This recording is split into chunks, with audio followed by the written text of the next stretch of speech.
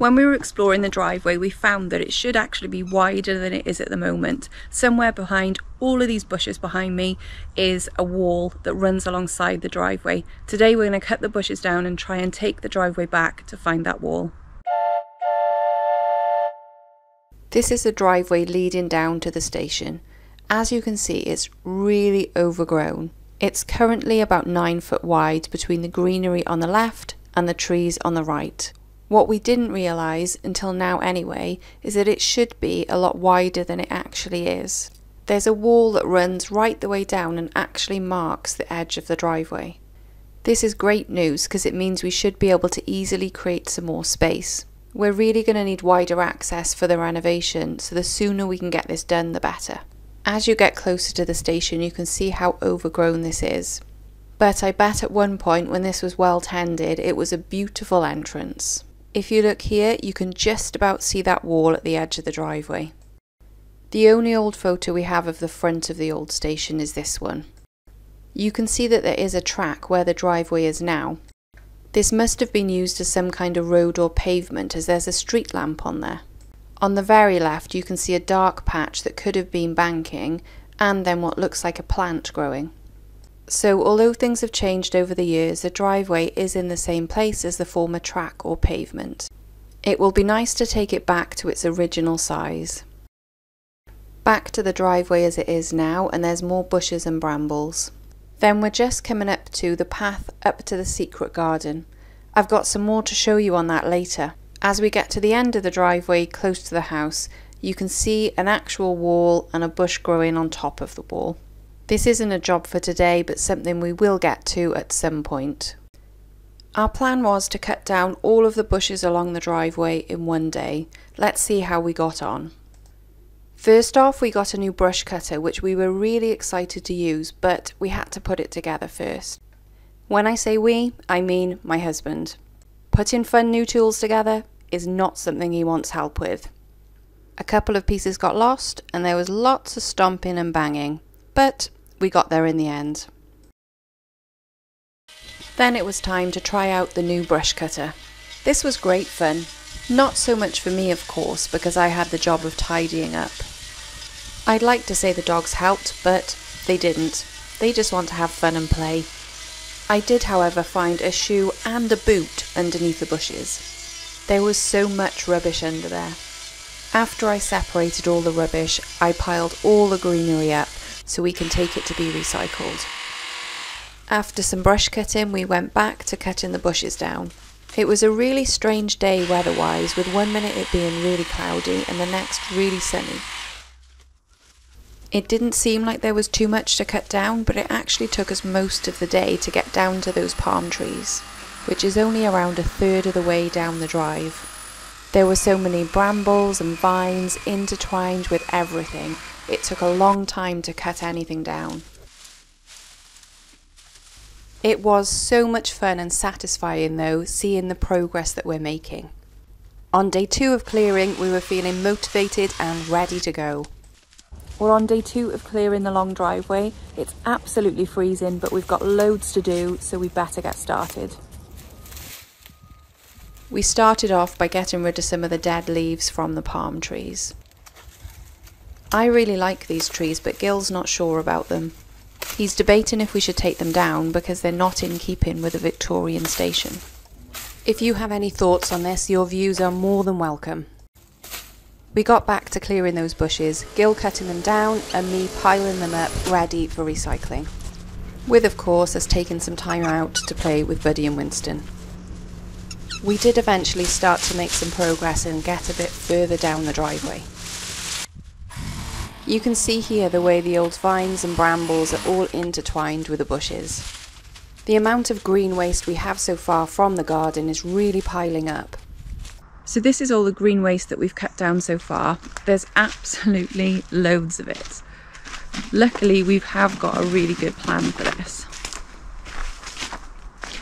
So it stretches right back here, and you can see all of this here. And then if I actually go around the corner, we have so much more of it as well. Piles. This is actually looking a little bit smaller because we cut this down a couple of months ago. But we're really lucky that we have got a really good plan for this. And we will be able to get rid of it and recycle it.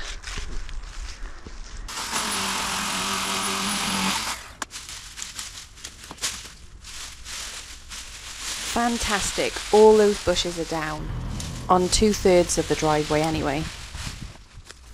So far we've been able to take down the bushes up to around 2/3 of the way down the driveway. Instead of moving on to the bushes at the bottom of the driveway, we decided to clear the foliage instead to see if we can find that wall.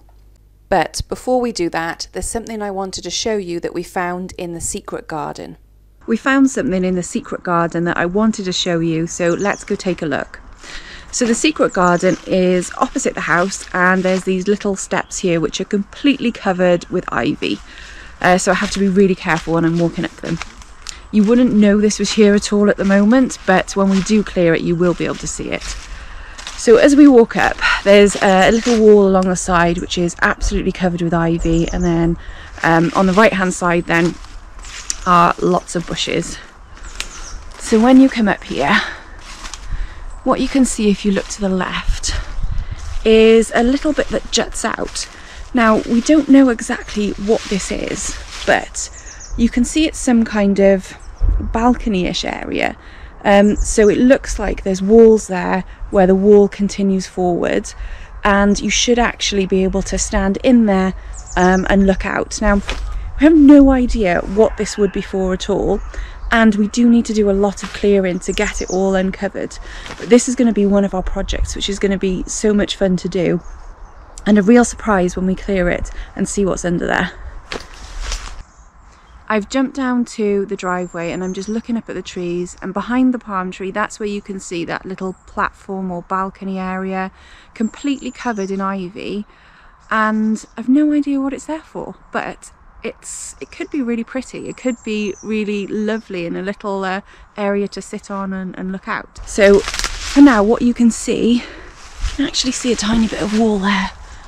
So you can see that bit of wall and all of this wall then. And in the middle there's must be some bricks that have fallen off because there's ivy covering them there. So this is going to be really good fun to uncover at some point in the future. Not a priority, but lots of fun. Back to clearing, and we started to see more of that wall starting to appear. But it turned out not to be wall, it was curbstone that ran all the way down to the end of the drive. Completely covered by moss, ivy, brambles and bushes. You can also see where this encroached onto the driveway, taking up loads of space. When we got a little further down and the brambles weren't very thick, we were able to make use of the mower.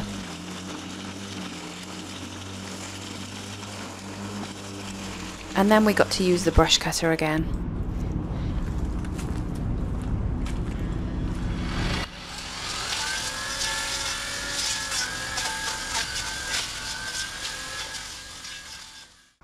So we did 3 days of cutting down and uncovering to see what we could find on the driveway and to extend it so it's wider than it was. This is what we've done so far. So as you can see, we've had a skip delivered in the time that we've been clearing the driveway. We've cut down the bushes that are next to the path that goes up to the secret garden. We then cut down the bushes in front of these palm trees and we thinned those out slightly. You can see some of the dead leaves there that we haven't taken away yet. And really importantly, what we can see are those curbstones that we found. So the driveway is a lot wider, so it's about 14 foot wide, and you can see the curbstones run right the way down. There's still lots of clearing to do. We're not there yet. It's taken us 3 days so far and it's been really, really good fun.